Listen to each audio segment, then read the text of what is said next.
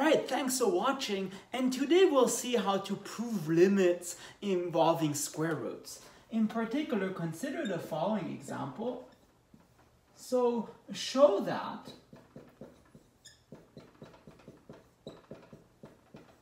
if we know that the limit as n goes to infinity of Sn goes to S, so suppose Sn is a non-negative sequence that converges to S, then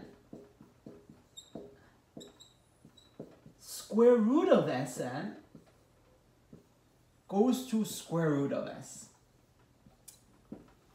You may not realize this, but implicitly we're proving that the function square root of x is continuous. And in particular, what do we have to show? We need to show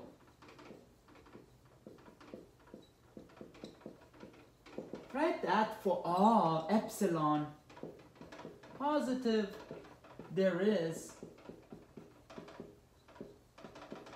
some capital N such that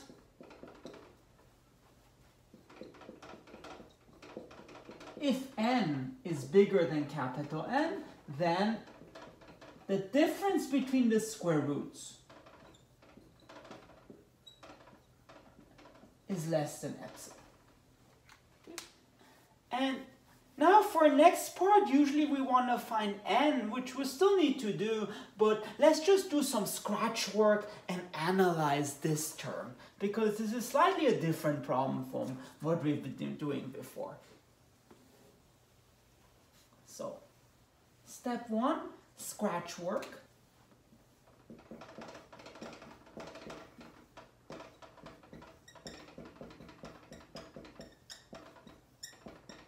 Now notice, what we have to do, we have to analyze this difference of square roots.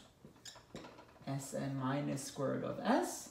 And now, don't forget your calculus techniques. If you remember a while back, how would you deal with limits involving square roots?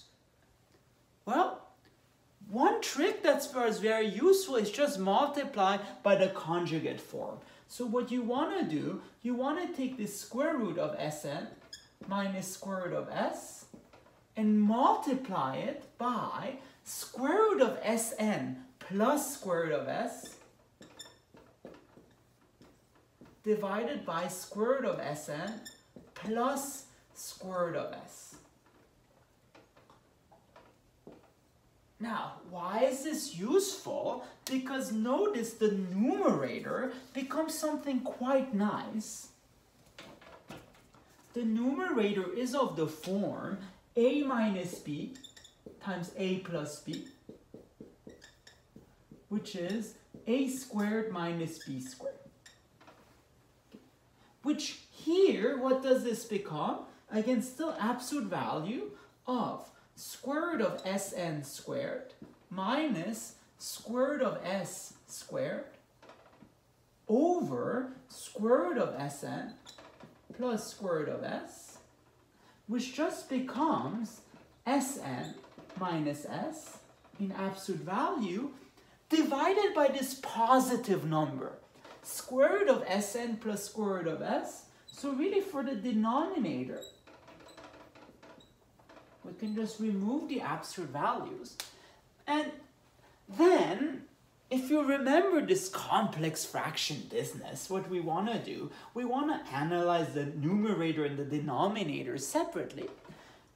Now remember, there's one assumption we haven't used yet. We have not used the assumption that Sn converges to S.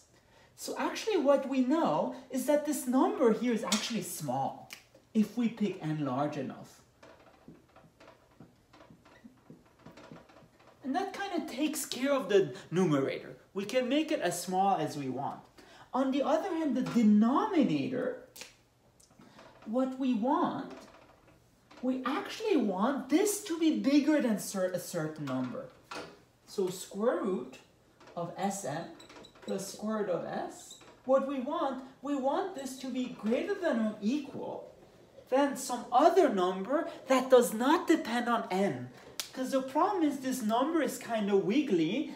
but we really want this to be greater or equal to than a constant. But notice this is non-negative. So in particular, square root of Sn plus square root of S is actually greater or equal to just square root of S.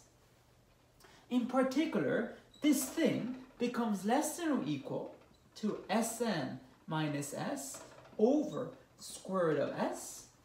And what we want this to be less than epsilon. What does that mean? We want this small number to be less than epsilon times square root of S.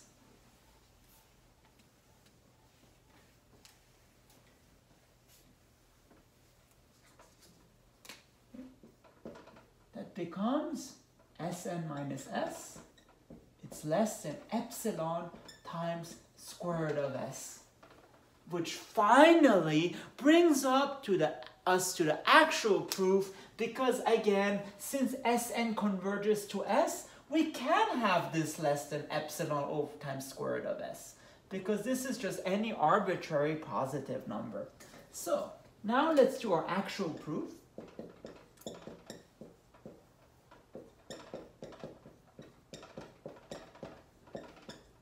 So let epsilon be arbitrary.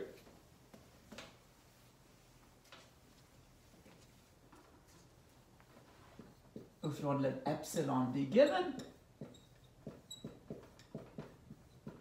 then since Sn converges to S, we know there is n such that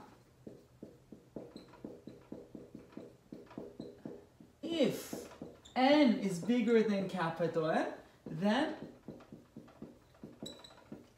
Sn minus S is not less than epsilon, but less than epsilon times this quantity.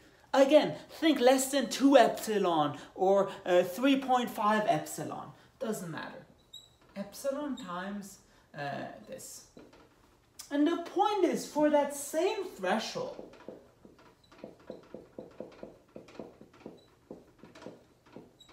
for that same n, if you go above that threshold, then what do we have? Then the stuff that we want to be small, square root of Sn minus square root of S, by the same calculation as before, this becomes Sn minus S over square root of Sn plus square root of S. Now, because this is greater or equal to 0, this becomes less than or equal to Sn minus S divided by that fixed number. But now, Sn minus S, that is less than epsilon times square root of S, and you're dividing this by square root of S, which magically cancels out, and this becomes epsilon. So in other words, there is some n such that if n is greater than n, then this quantity is less than epsilon. Therefore, we can conclude that square root of Sn goes to square root of S. Hence, limit n goes to infinity of square root of Sn equals square root of S. Ta-da! And that's it.